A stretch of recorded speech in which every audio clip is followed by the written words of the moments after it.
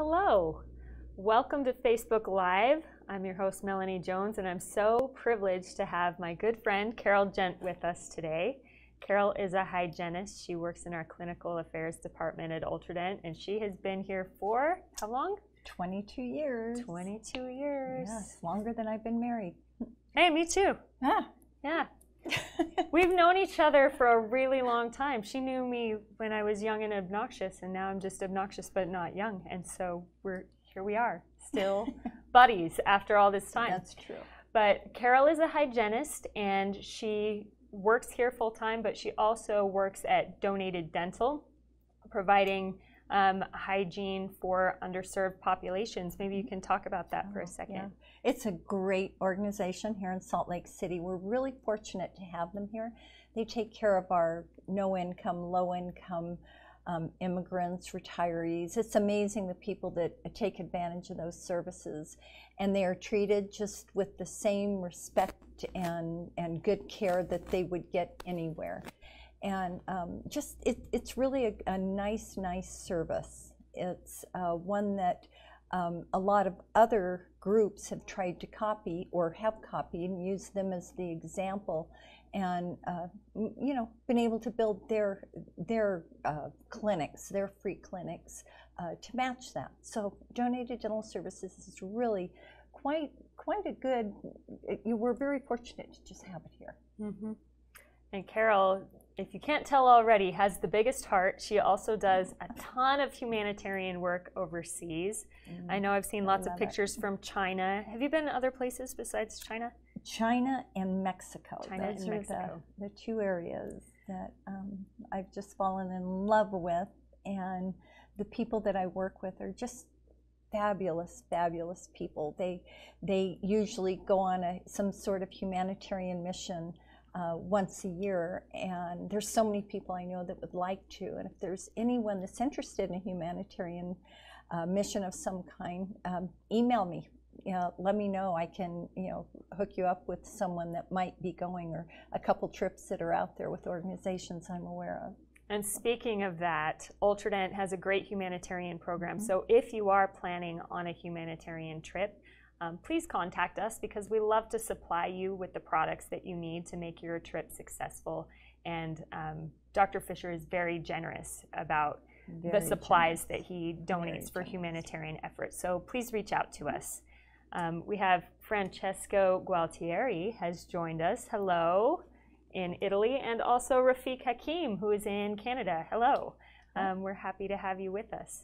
So today, Carol is going to be talking about fluoride varnish, and she is a very appropriate person to talk about this, because not only is she a hygienist, but she has been at Ultradent through all of our iterations of fluoride varnish, works in our clinical affairs department, and has shaped the product that we have now. So will you tell our audience the history of our iterations of fluoride varnish and what we've learned through the R&D process? Absolutely. You know, we could see fluoride varnish becoming a bigger and bigger thing here in the United States. It was already quite popular in Asia and Europe, and they were being used, you know, quite a bit over there. And so we could see it was something we could see by the information, the studies that they had, that it was really something that was going to become a big part of fluoride treatment here in the United States, and a very good one at that.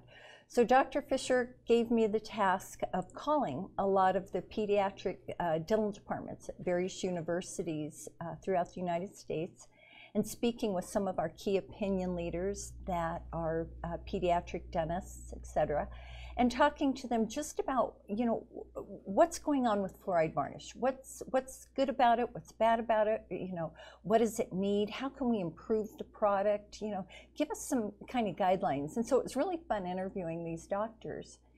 And so some of the things they came up with were, it was more or less our framework where we started from. And so there's I've got a slide here, and this slide shows you kind of what I came up with. The doctors talked about color. It was a problem early on. Fluoride varnish was great. It was doing everything what everyone wanted, but it was just a hideous yellow color that patients didn't really appreciate. So they said, if you can improve that, that's big in itself. Some of the other problems were texture, felt like corduroy on the teeth, aesthetics. It's been compared to looking like somebody just had a Wonder Bread sandwich spread with mustard. Was it really that bad? You know what? It kind of was. Gross. Yeah. I had it put on my teeth once, got out to the car, the little fingernail came out, and guess what? Started scraping. Did not want to be seen with that. It was kind of crazy. That's pretty gross. But that was important. But one thing that was really interesting, and this was, again, early on, was when they talked about the delivery system. And what we learned, and you can see from on my slide here, the second picture there shows a unit dose that had been opened. And if you look real carefully, you can see how the fluoride has separated from the varnish. And so what we learned is a lot of people really weren't giving this a good mix before applying it to the teeth. And that separation, sometimes the patient was getting a varnish treatment and not a fluoride treatment at all, which was kind of interesting. And so they said there's got to be a way that you know, it's more homogeneous, that it's mixed more, that it becomes a complete treatment, let's say. Because you were saying some of the fluoride was like stuck to the foil peel-off lid, right? Yes, it was. In fact, it was funny, when I was peeling off all these lids, I started looking at it one day, ran it down and had the guys in the lab assay it and said, you know, is this crystallized varnish? And they looked at it and played with it and did whatever they do down there. Came back and said, no, that's the fluoride. And I thought, oh, okay, that's where half of my fluoride was then. What fun toys you have that you can just like run to R&D and say, test this for me. It's really fun. I can, an SEM, whatever. It's awesome. And then I learned, okay, how important it was when you do open those foil packets, you need to get in there with that brush and get that fluoride back into the varnish and give it a really good mix. So we realized that was a problem, and we'll get to how we remedied that in just a second. And then, of course, there's always flavorings, dyes, gluten, things like this that we have to always be aware of because there are so many allergies and sensitivities right now. And then, of course, the fluoride release and fluoride uptake. And I'll be showing you a slide in just a minute that really speaks to this quite a bit. So as we developed our product, our first product that we came up with was one that, well, actually, it was kissing syringes, kind of like our boost syringes, where we make the product go back and forth, and it would mix in between two syringes. We'd put a tip in and take it to the mouth. Well, you can only imagine. That's an expensive proposition for us and for the doctor. Right. So we knew we had to improve on that. We knew there had to be improvements made. And so as we went along, we made improvements to our tips, to our mixing, to the actual varnish itself, made it so it wasn't so yellow. That was our second. And then now we have Enamelast. And this is just the best product. I love this product, and I've used a lot of products, a lot of our competitors as well, both in the clinic where I work, as well as here at Ultradent. And what we found and what we ended up with was a product that has a great color. It's very natural color. It's very transparent. It doesn't really have a white look to it when you first put it on. It's a smooth texture. It just has a really nice appearance. Patients are so much more accepting of this. Our delivery system, we did go from our kissing syringes to 0.4 unit dose, which is quite common, and that's what people are used to. So we did introduce that, and we were able to make the resin in such a way that we no longer had to have the kissing syringes. We were able to have just one syringe delivery, and that's in a 1.2 mil syringe. And so that's still popular with a lot of groups, and I'll be showing you that later. And then, of course, 4 flavors. We have to have our Walter Berry orange. What else we have? Mint. Bubblegum. Bubblegum, exactly. Sometimes you feel like you're working for Baskin Robbins instead of Dr. So-and-so. And why do the kids always pick bubblegum ice cream? Every time I take my kids there, it's bubblegum ice cream, and then it's a total disaster. That's because they don't have Walter Berry. That's right. That's probably true.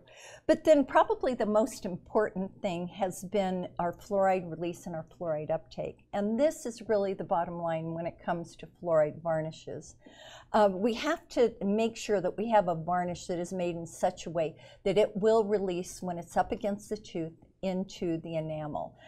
Enamel goes through a demineralization, remineralization constantly. It's a very dynamic process going on in the mouth. So when it's up against the tooth, it has to be able to release into the tooth. The uptake also has to be good.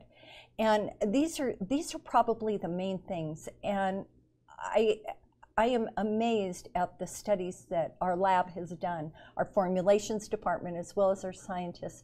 And they have looked at this competitor, one against the other.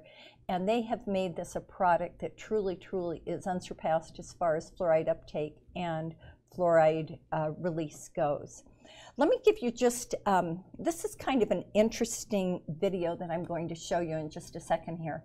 But we had started hearing from our salespeople in the field about a group of other competitor salespeople that were going out and telling accounts that, or doctors, that their fluoride would creep. And they kept using this word creep, and we were quite curious about it. We thought, yeah, what is creep? And so went down to the lab, worked with some of the boys, and set up some extracted teeth in plaster. And we put this competitor's varnish on these teeth, and then we put some enamelass on the teeth. Put it in water that was basically, well, it was artificial saliva. We put it at body temperature. We had some movement there and set a clock up just to see what would happen. I truly wanted to see this creeping occur myself. And so we set up a camera just to watch it, thinking it would go on overnight. And so let me share this video with you. It was really quite interesting. I'll tell you that the competitor is on the left and we are on the right. And here we go. You can ignore the clock. We found out it was kind of off kilter. But you can see what's happening on the left-hand side. The product was, yes, creeping, but it was creeping right off the teeth. It was incredible to watch how this stuff would just become very soft, very loosened, and almost bubble up and come off the teeth. And it would really happen no time at all. What's the time lapse on this? Well, it became very soft because I can't go without touching anything. I grabbed an Explorer, got in there, touched the side of the competitor's teeth, or the competitor's product, and then ours. The competitor's product within 5-10 minutes would literally float off the teeth. Wow. Where the enamelass, it could come off, but you had to really scrape it off. But it was really amazing to me. But just in the mouth, as easy as that came off, and yes, it did creep. I've got to give those very creative salespeople credit for what they came up with, but it's not what we want with the fluoride varnish. We want the fluoride varnish to stay against the teeth so that the fluoride itself can be taken up into that demineralizer, into the enamel, so we have a good fluoroapatite type surface. So from there, let's see, we just started, selling this product, and people have asked, one of the biggest questions is, what does the ADA say about it? And I'll show you, I've got another slide here, and this comes actually from, I believe it was 2006, but it was an insert that was in Jada magazine. And I don't believe it's changed. I've gone through and read a few of the position papers that the ADA has on fluoride and fluoride varnishes, and they really haven't changed that much. But three of the things that really kind of stuck out to me were these. One was that our old-fashioned, our way of giving fluoride treatments in the past was 4 minutes into a tray.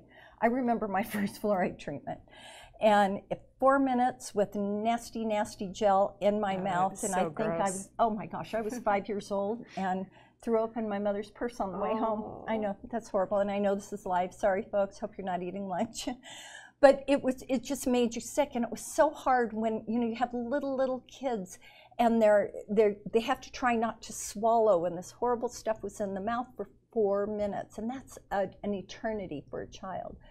So what we ended up doing was coming up with a 1-minute fluoride. And really, it's not that different than the 4-minute fluoride. You were just kind of cutting down the treatment time.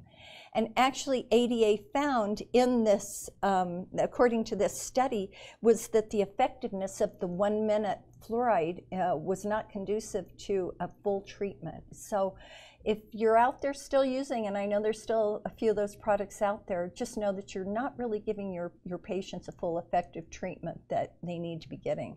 A couple of the other things that they bring up here is the fluoride varnish. They recommend that it's applied every 6 months to primary teeth as well as permanent dentition.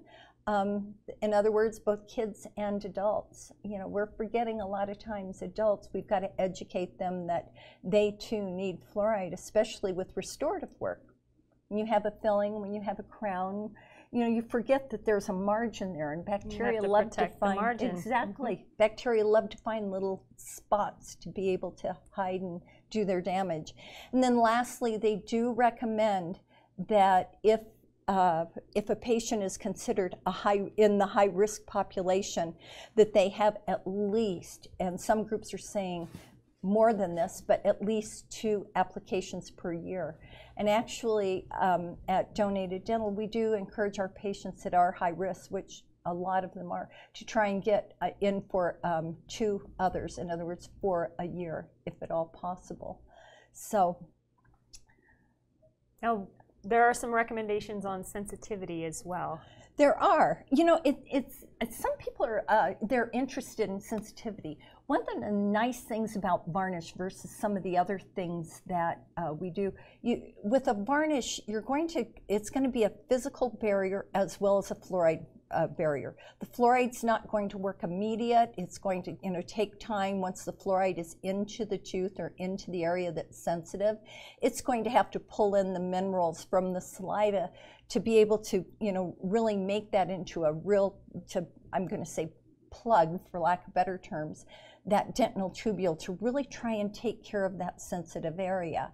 But in the meantime, you have something like a varnish. For example, if you put it on right after you've done a root planing treatment, you're going to be able to, you know, cover that root that can be so sensitive.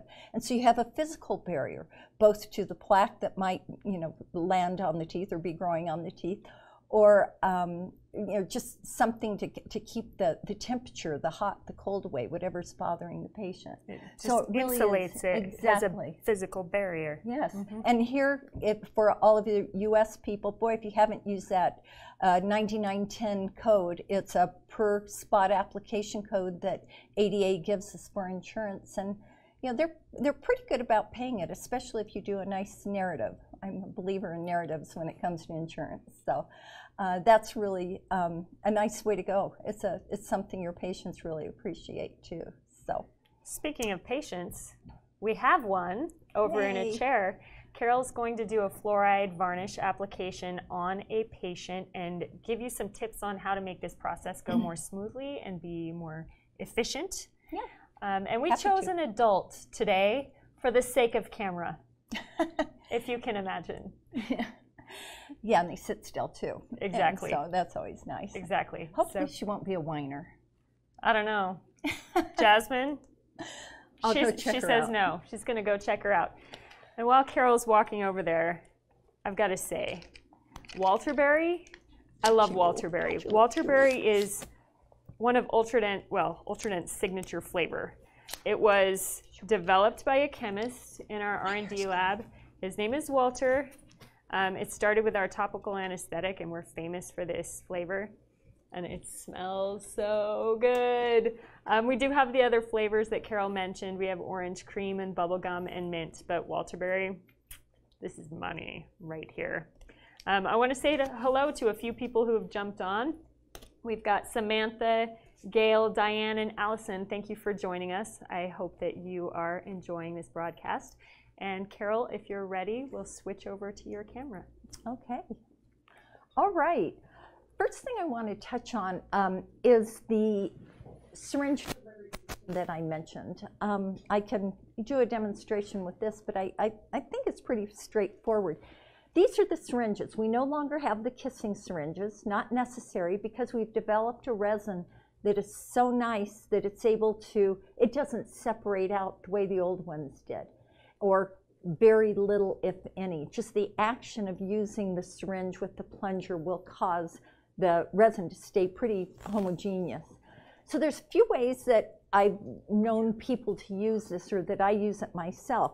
I am one of those people that I will just use it straight from the syringe. I'll demonstrate that in just a second. But there's a lot of people that they realize, especially if they're doing let's say a 2-year-old or even a 1-year-old, which, you know, the AAPD is recommending these days, they don't need to use a whole either unit dose or syringe. So what they do, save money, I guess, they're going to put just a little bit either in the Dappen dish, and I'll do it on my glove. And then I will take a brush. Now these brushes, one of the things you have to take full advantage of, don't forget this little neck here. This, a lot of people forget that these bend, and they will really hold the bend, which is nice when you're getting in on the lingual or the occlusal, you know, back in the back, those buccal areas. Use your brush, take it to your glove. You're right there with your mirror, and you're able to apply it to the teeth without having to go back and forth, which is really nice. The other thing is some people will actually just use the brush that, if you get, depending which kit you get, you can go directly this way. I, on the other hand, will go right to the mouth with the full syringe and go in, and I just get a little blob right on the end of the brush, and I take it to the mouth and I'll start applying it. And I'll show you application in just a second. Now let me get this off. Now the unit dose, these things are pretty much industry-wide. They're really nice. They're pretty standard. The one thing they have done, oh, I'm so glad that everybody's gotten on this bandwagon. They used to be so hard to open.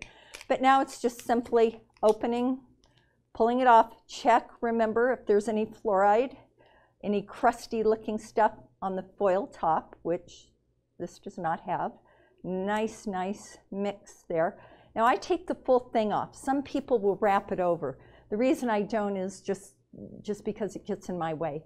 Do try and give just a couple of swirls. Just get it on the brush. Just make sure it's all down in the pot, so to speak, where you want it to be. And then I will take it, I will put it between my middle and my forefinger and keep it kind of up against my wrist. That way it's kind of out of the way, and I can also, it's really close when I'm using my mirror, okay? Now, we're going to go over here to our patient, and thank you, Jasmine. And she was a good sport. Sitting here with these lip retractors in is kind of crazy. And normally I would not use lip retractors. But what I do is, go ahead and lean this way. I'll use a 2x2, and I'll go to the mouth, and I'll do a quadrant. And I'll just kind of give a little bit of a wipe and use the 2x2 to hold the lip up. Now, as I crawl over here, when I'm applying the varnish, what I do is, not a lot on my brush because I don't want to overdo it. I'm putting just a thin layer. I'm going to swipe down as interproximally as I can on the distal. I'll sweep up in an arch, down the middle, up at the top again, and down the mesial. So basically, I divide the tooth into thirds. And I make sure that all 3 areas are covered, and that I'm doing more or less a sweep across right at the gum line, where so often the plaque is going to be accumulating, and you can have, we see so much decay there, especially in adults with root caries. Now, this is important for a couple reasons. One is, there's something that you might remember from school called clean areas of the teeth. Now, I've got a, in fact, I've got a slide, and I think, is that up? The slide's up? Okay. If you remember from school, when we used to have to use disclosing solution, inevitably there was that flat area of the tooth that was just a little bit cleaner, had a little bit less plaque on it than the areas that were in the embrasures and interproximally and up at the gum line. What does that tell us? That's where, one, the plaque likes to be, but the other thing, that's the area that's going to stay the cleanest. So if we did this all the way around on Jasmine, And then she went home. The first areas of the mouth that are going to be wiped clean of the fluoride are going to be those clean surfaces, the ones where we don't see the plaque in the disclosing solution there. So we try and get the varnish in those areas where we know it's going to stay, and the areas of the teeth that are really the most vulnerable. Now, one of the things I also do is I will scrub with what's left into the occlusal surfaces. If the patient has sealants, absolutely. I want to make sure those margins right along the sealants, hey, they can decay too. They can gather plaque, they can gather bacteria. If it's a patient that has restorations, absolutely. Any area like that, any kind of margin on a restoration, a sealant, whatever, can be problematic and can decay. So I do try and make sure that those are really, really strong areas. So, ready? Ready. I'll come back over then. I was getting lonely over here. Oh, I bet. Make sure if you have questions for Carol while she's walking over, go ahead and type them in and she will answer live. In the meantime, Carol actually lectures for us all over the world.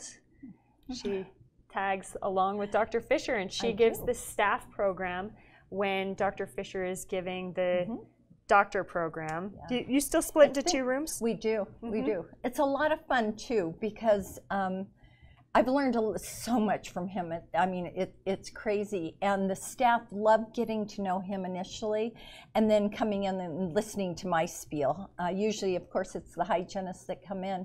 But I do try and take a very neutral, I'm very upfront with people, tell them about our heartaches, for example, with fluoride varnish and how we started out, and the fact it took, what, 9, 10, maybe 11 years to really develop our hydro sealant. And it's because we want it perfect. And I'm very open with them. But then I hope that I'm also really instilling the confidence that the product that we are now representing and that we are selling, that we hope they're using, is the very best that's out there. Absolutely. So, we're an R&D company. We are. Boy, that's the truth. Yeah. her face. There's a little bit of pain in that. No, there's pain in my chemist's face when I go, not going to work. Not going to work. Yeah, but Dr. Fisher has instilled this in our corporate culture, that we don't release something until it's right. And even after we think it's right, don't be surprised if he finds something that could be just a little bit better. Absolutely. And that is so true. And that's so true. Just how it goes around here. So the product that we have ended up with now, Enamelast, is well tested. It's got years of research behind it. It's got brilliant chemistry minds working on it, and brilliant clinical minds working on it as well. And this product is one that you'd be really happy with. But no matter which varnish you're using, those tips that Carol shared with you about varnish placement will help you make sure that that placement is the most efficient that it can be. And this year I'm really trying to drive home so often, and I know it's so hard for so many offices to do, and that's driving home, educating your patients on the importance of adults getting fluoride treatments, and sealants for that matter, but especially fluoride treatments. It's one of those things that it so often is insurance dependent. But I was looking at, you can see this last slide I have here, and then I'll leave you alone. This slide I have that's put out by the Pew Charitable Trust Organization. They do studies, they do research on everything, teen pregnancy, smoking, gun violence, everything we want to hear about and don't want to hear about. And they have an incredible amount of research that they have done on dental and dental needs within the United States. And this map that I'm showing on this last slide here looks at community water fluoridation, the top 10 and bottom 10. I hope your state's in the top 10. But the map basically shows the percentage of residents served by public water systems in each state. And, take a look at that, kind of get on there and dig around. It's a fun site, actually. You learn a lot.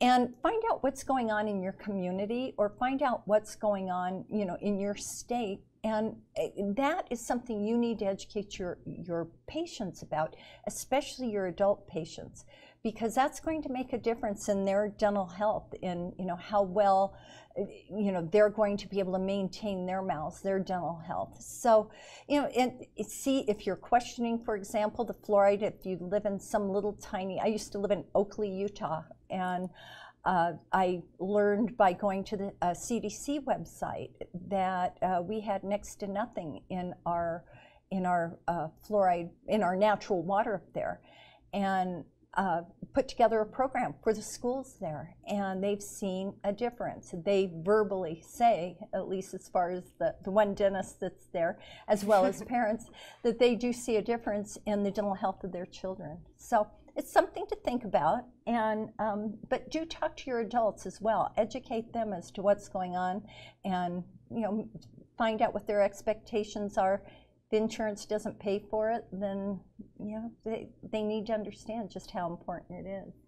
So, thank you so much, Carol. Oh, you're so welcome. And thanks to all of you for tuning in live with us today. If you have any questions for Carol after this broadcast is over, if you're not joining us live, feel free to still comment below, and I will get those questions to Carol. She just works right down the stairs from me. And the bum in the basement.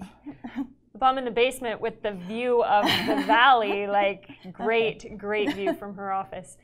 So get me those questions, and I'll take them down to Carol, and we'll make sure that we get back to you soon. And thank you again, for joining us, and you for joining us. We'll see you next time. Thank you.